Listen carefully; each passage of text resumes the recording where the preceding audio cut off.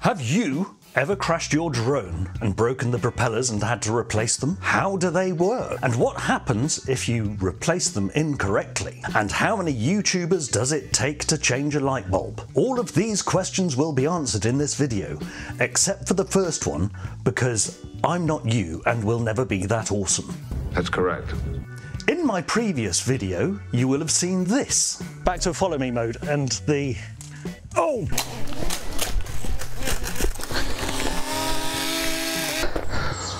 Oh dear.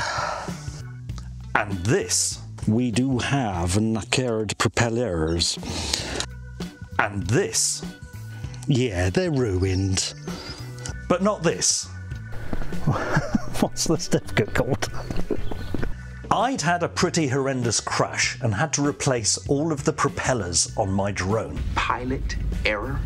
Now, perhaps it was the adrenaline, or because I'd misjudged the weather and I was wearing 3 layers and sweating like a pig, or simply because I'm an incompetent idiot. Probably.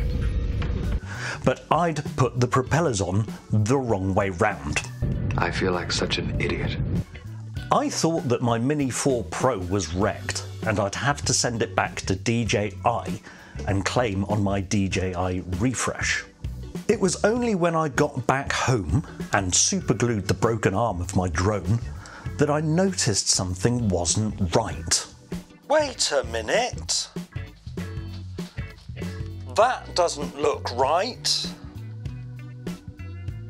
Now, one of the benefits of being a YouTuber is that you get a limited amount of time travel. Wibbly wobbly timey wimey, you know what the crack is. Whilst I was happy that I'd actually not completely wrecked my drone, I immediately got on camera and went back in time to chastise my past self.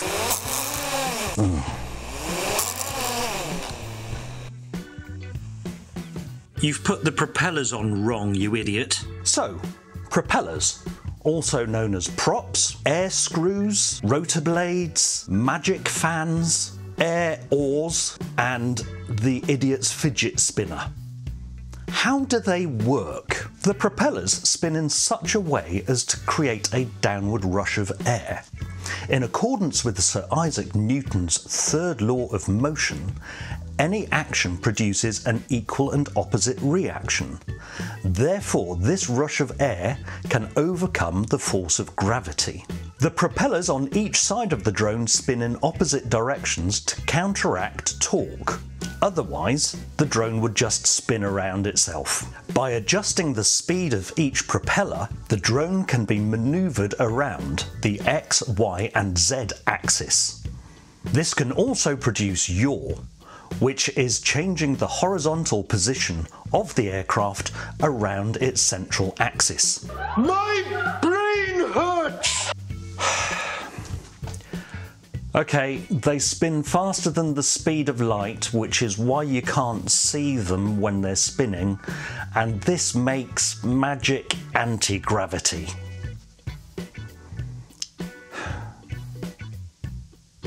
If you want to learn about that in more detail, NASA have put together a really good STEM learning document online. I'll put a link in the description below, but all props to NASA for doing that. Some kind of a joke, sir? I'm almost at 1,000 subscribers. It would be great if you could help me get there. So if you could just hit like and subscribe and click on the notifications bell, that will help the channel out and will also mean that you'll get to know when I upload a new video. Thanks very much. Enough talk, let's get on with it. The upshot is that if you put the propellers in the wrong position, they could end up spinning the wrong direction and pushing the aircraft down rather than up. Stop. There's something very wrong there. In my video, I'd got the propellers on the left-hand side of the drone mixed up, and the drone was effectively trying to flip itself over. So he flips them over and he... Now, there are diagrams on the packets for the propellers, and also you will of course have read the manual on how to install the propellers as well. Yeah? No doubt. But DJI have also added this handy way of telling which propeller goes where. On some of the propellers there is this line.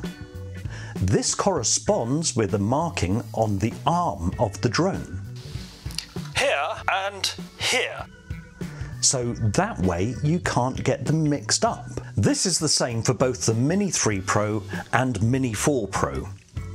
The Air 3 has a slightly different system, where the top of the motor corresponds with the colour of the circle on the propellers. The Air 3 has a quick change system for the propellers. Now why doesn't the Mini 3 Pro and Mini 4 Pro have that? Well, it's likely to be because DJI want to keep the weight of the drone under 250 grams. Now a quick tip for you: when you're unscrewing the screws on your Mini 3 Pro or Mini 4 Pro, hold the top of the motor while you do it and make sure that your screwdriver is in the vertical position and properly engaged.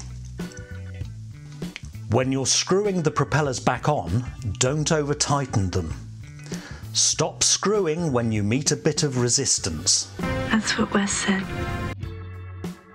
Yes, the editor is going through a bit of a... We call it the phase. He's discovered a library of short clips. It'll be over soon. I can't think what the past tense is actually. Phased. Thank you, Geordie. So with all the guidance that DJI provides to help you fit your propellers correctly, you'd have to be a bit of a thicko deluxe to get it wrong, wouldn't you? Wouldn't you?